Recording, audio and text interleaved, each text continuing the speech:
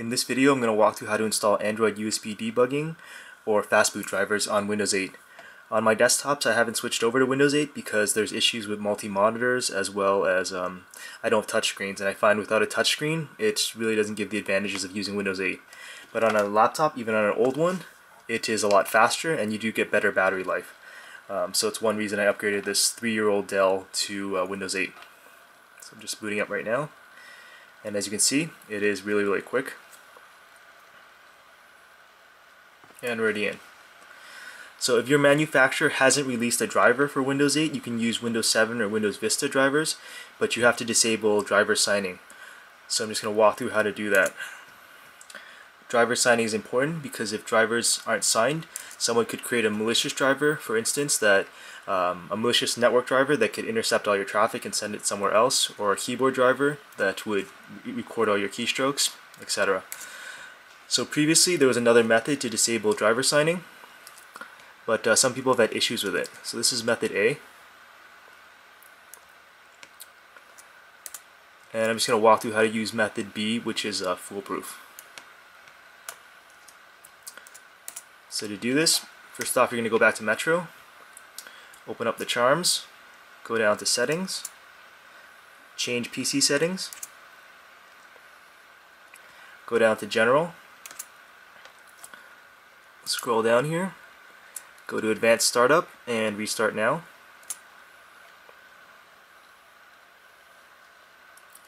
Next up you're going to go to Troubleshoot, advanced options,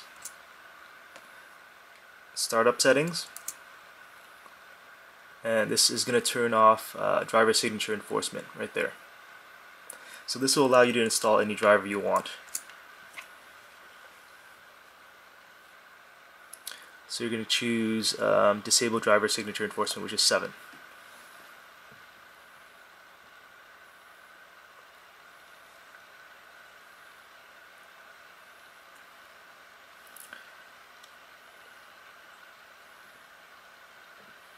And we're back into Windows. So once again, this is the automated driver installer for the Xperia tablet as well as the Tablet S. Here's the toolkit for the S3, a general website on how to install ADB, as well as the flash tool, HTC drivers, and of course my MediaFire folder. So if you have the tablet, you can use the automated installer. If you've got an S3, you can use the automated toolkit. Make sure you get the right one. There's different versions for GSM as well as international.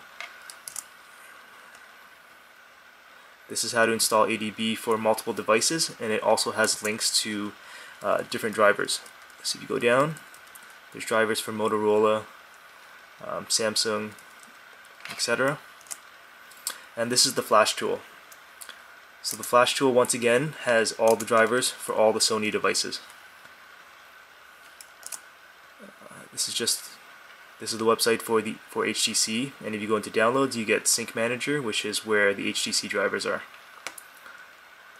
Okay, so once you've downloaded those, so the first method of installing a driver is to use an automated tool. So I'm going to walk through how to use the flash tool drivers. As always, make sure you're running as administrator, and the flash tool has a nice GUI to guide you through everything. So there's all the different drivers for the different devices. You can choose whatever you need. So flash mode drivers, fastboot drivers, Xperia S, and hit install. You can get the driver installation wizard, just go next, and it should allow you to install. It's going to give you a security warning, and you can choose to install the drivers once you've disabled driver signing.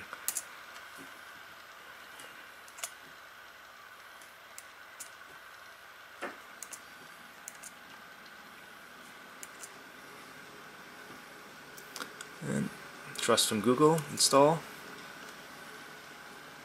keep installing.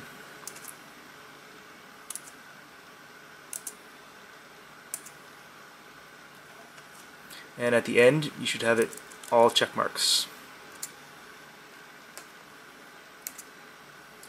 So once that's done, you can plug in your phone.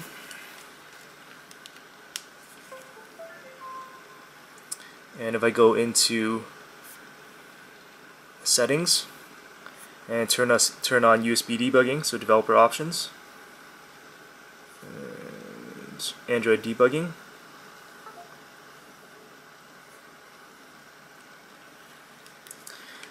if you go into ADB, and ADB is available for download in the description. If I type in ADB devices, you should get your Android device. And if you see it here, it means the drivers have been installed successfully. So that's how you use an automated installer to install drivers for your phone. Next up, I'm going to walk through how to manually install drivers, similar to the instructions for the Sony tablet. So here it says again, if the driver installation fails, you can manually install it. And this works for any Android driver if there is a manual installation method. So if I plug in the tablet, you're going to get a yellow exclamation mark, which means there's no drivers. Right click and go to update, browse my computer, let me pick all devices, and then have disk. Navigate to where you extracted your drivers, wherever they may be. So just copy the path and then paste. Hit OK, and then there it is. And then click install anyways for all the pop-ups. So once you've done that, it'll show up in Device Manager properly. And once again, you can go into ADB and test to make sure that it actually works. So ADB devices.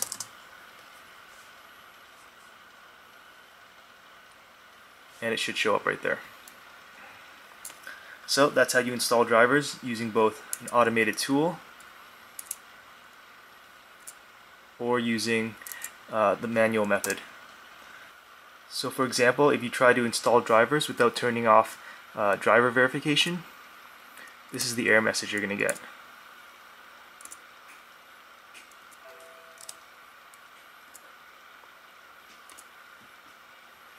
So Windows has encountered an error, and the hash for the file is not present because the driver is not signed. This is likely corrupt or something tampering, so it won't let you install drivers that aren't signed by the manufacturer to ensure that they're not malicious. So that's why you have to disable driver signing. If by chance you need to disable driver signing on Windows 7, you can do that by just hitting F8 before Windows starts up.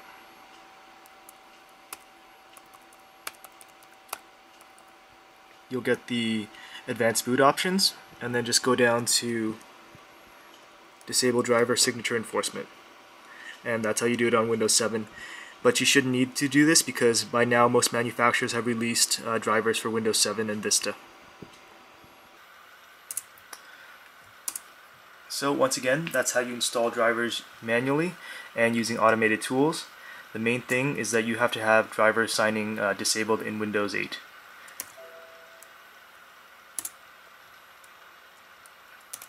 If you have any exclamation marks, it means the drivers aren't installed properly.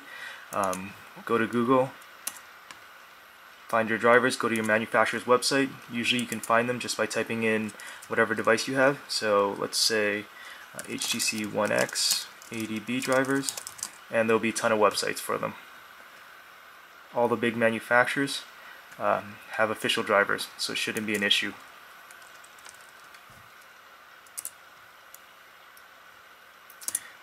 And of course everything is in my MediaFire folder, at least for all the Sony devices. I'll upload a bunch of others. Let's see, if you go into Android stuff, there's a whole folder with drivers and Flash Tool, as well as ADB. Once again, thank you for watching. If you have any questions or issues, please leave them in the comments.